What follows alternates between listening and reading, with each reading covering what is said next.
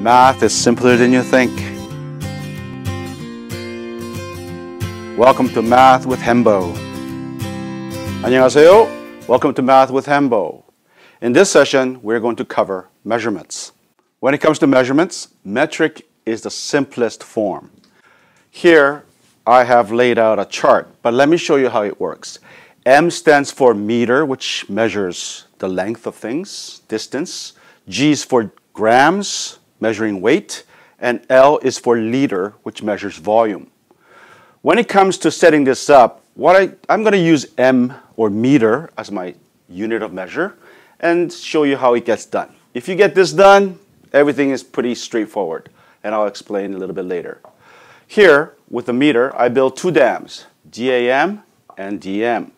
Once you get that, car travels, if you have ever been in Canada or anywhere else in the world, except Britain and US, you drive at kilometers per hour. Then you get your hectometer. Here on the right side, you get your centimeter, and then you get your M&Ms or millimeter. Once you have this set up, all you have to do is change the last letter with any of the standard unit of measure that you want to use for metric measurements. Now, to solve it, give you an example.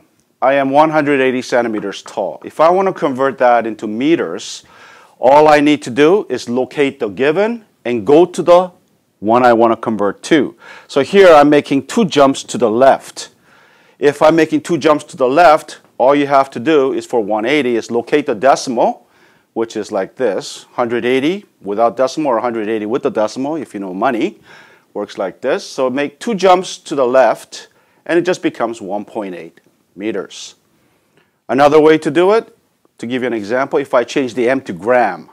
So let's say I have 50 grams. Now, what is that as a milligram? So to go from gram to milligram, here, just follow the thing, 3 to the right. So 50, 3 jumps to the right, gives me 50, and then 3 cups gives me 3 zeros. And now, that's what I get. And that's how you do metric measurements. When it comes to imperial measurement, it's a totally different ball game. So in this case, I have inches, feet, yard, and mile. There are 12 inches to a foot, 3 feet to a yard, and 1,760 yards to a mile. For the weight, ounces to pounds takes 16 ounces. So LB looks like 16. I hope that triggers you to remember that LB, ounces, 16 ounces. As for pound to ton, there are 2,000. And when it comes to volume, fluid ounces to cup, there are 8 of them. Cups to pint is 2, 2 pints to a quart, and 4 quarts to a gallon. For the conversion, all you have to do is when you're stepping down, multiply by the number in front of each step. Here, mile to yard is times it by 1760. Yard to feet, multiply by 3. Feet to inches, multiply by 12. Same applies when it comes to the weight. Ton to pounds, multiply by 2,000. And pound to ounces, multiply by 16. Similarly, here, gallon to quart, multiply by 4.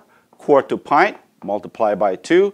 Pint to cup, multiply by 2. And cup to fluid ounces, multiply by 8. If we're doing the other way, so for example, we're going from inches to feet, reverse direction basically means do the opposite operation on multiplication, which is divide. Divide by 12. Feet to yard, divide by 3. And yard to mile, divide by 1760. Similarly here, ounces to pound, divide by 16. And pound to ton, divide by 2,000.